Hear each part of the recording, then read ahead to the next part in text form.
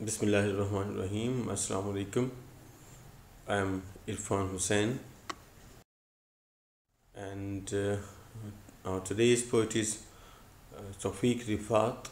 Taufiq Rafat has been famous Pakistani poet, born in 1927 and passed away in 1998.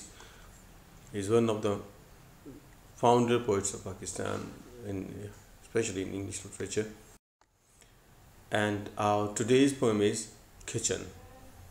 In this poem, he compared our traditional kitchens with the modern kitchens, and he um, made a kind of juxtaposition of the traditional conservative orthodox kitchen and the modern kitchen, western kitchen, and he also brought out the points and the elements and the traditions that were attached with our traditional kitchens and that have been lost now with the arrival of the modern kitchen.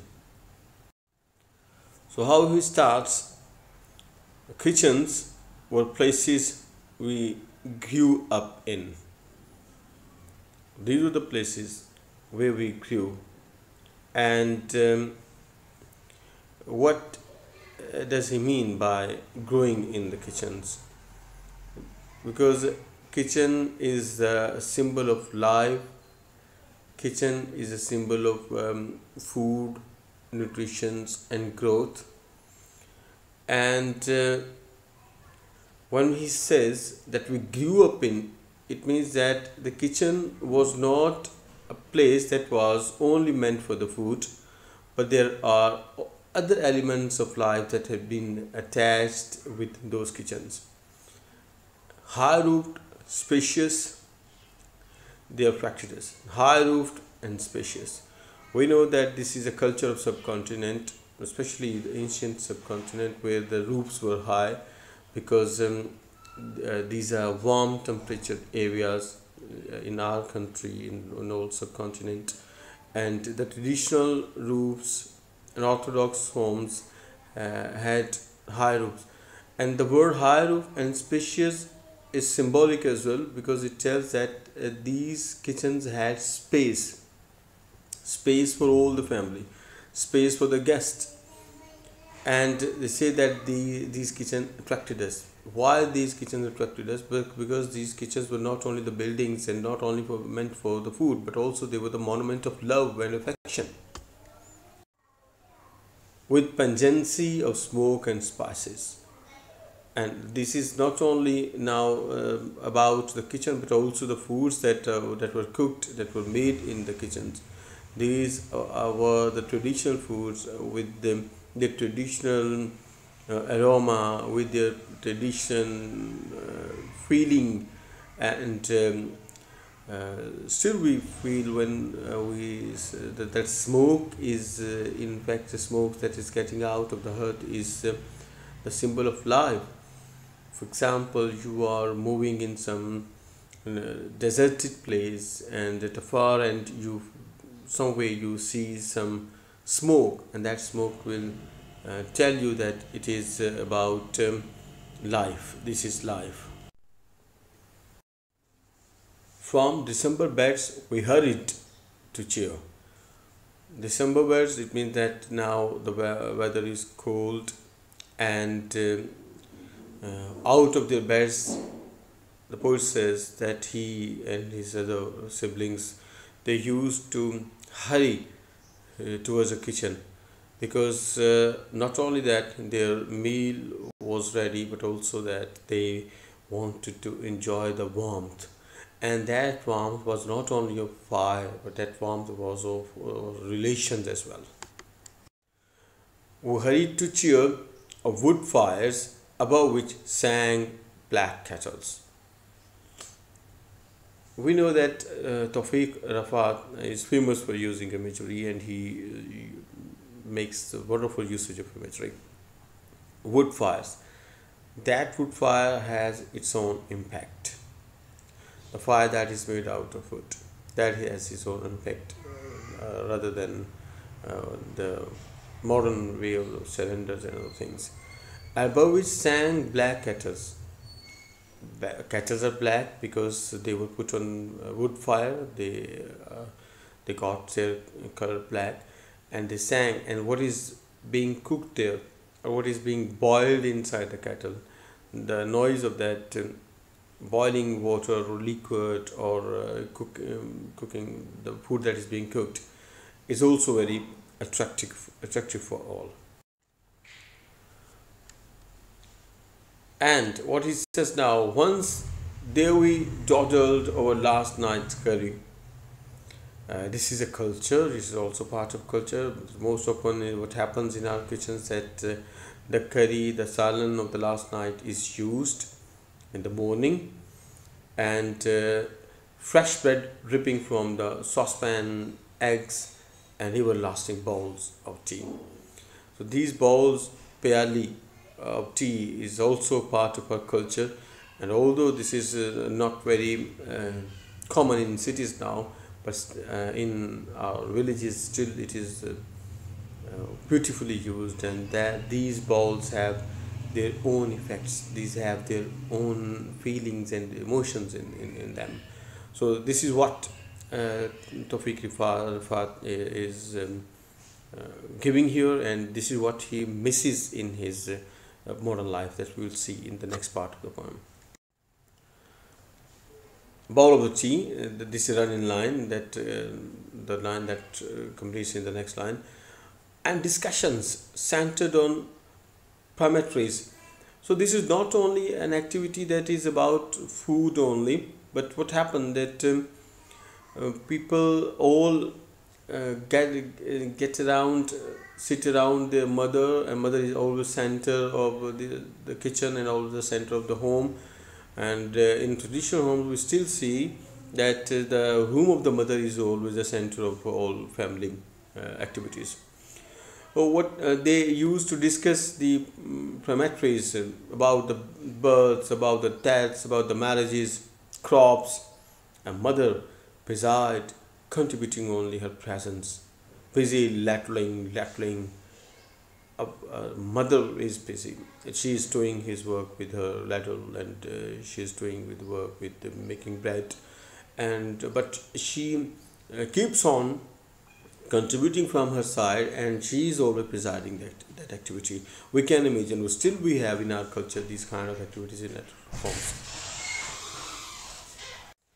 And that noise of latling, that doi that is being used in the kettle or in the handi, that was warmth.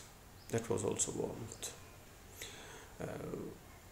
And the warmth was pleasant. And this is what he says about the traditional and orthodox kitchens. And now he is moving to the next part of his poem, that is now what happens in these days. The warmth now in these cramped spaces. Cramped. See, he starts with the spacious, the word spacious in the first part, and the second part, now when he compares it with the modern kitchen, he starts the cramped with cramped spaces. Those kitchens were having great spaces, and now the kitchens have cramped spaces. This is not only about the building, it is about also about the habits of people. Those traditional people were very good hosts. They always welcome the guests. They always have great space for the arriving people. And now people do not like guests. The people do not open their doors for guests. They are always in hurry, so they don't have any time to give to their relatives or kins. There's no time for talk. That is actually matter. We don't have any time to talk to each other, to discuss things with each other, and stainless homogeneity wings back our sneers. The kitchens are stainless, but they are homogeneous. They are like what Beckett says, that everything is going in a circular way. The day is open, we eat, we go to job, comes back, sleep, and then again the next day is in the same routine. And the kitchen is in the same shape and same outlook. This is what Taufiq regrets, and he says that these kitchen wings back our sneers. They laugh at us, they mock at us. Chairs are insular. The word insular that tells about isolation. We sit in the chairs of the dining table and we are isolated from one another. They do not encourage intimacy like slats.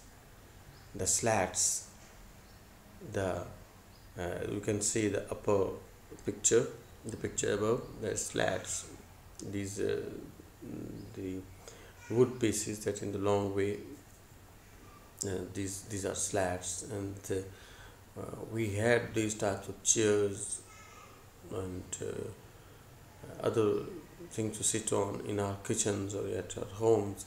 And what he says that these things had intimacy, these things has an impact for love.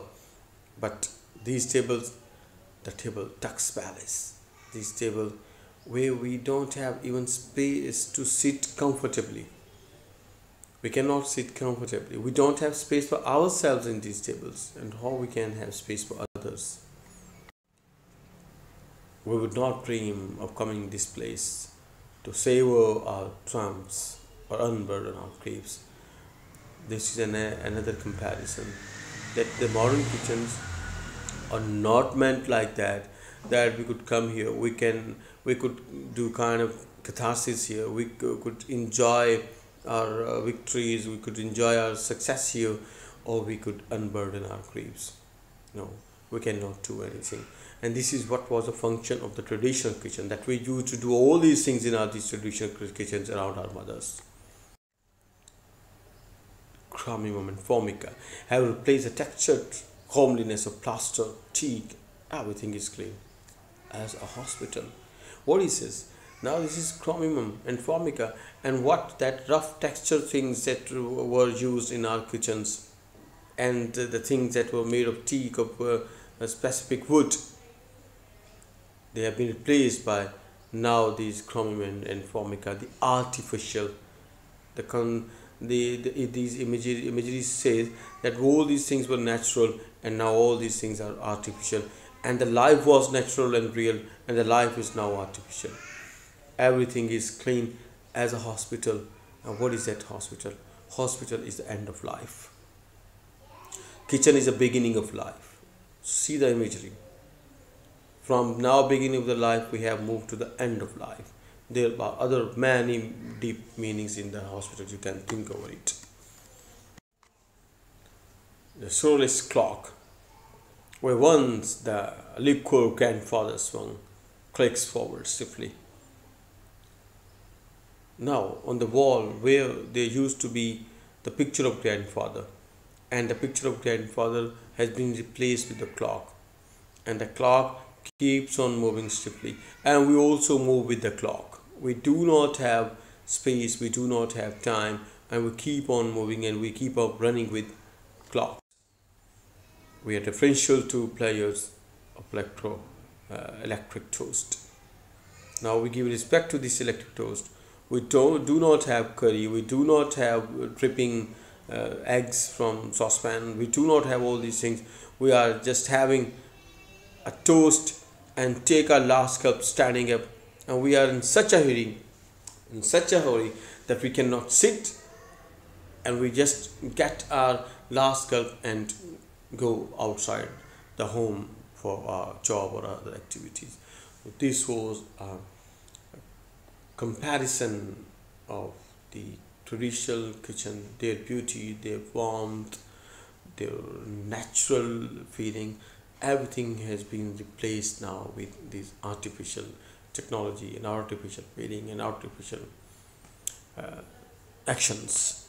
So this was all about kitchen, and next we will come with the usage of imagery that has been used in kitchen. I hope that you would have understood it. If you have any questions, you may ask me. Thank you very much. God bless you.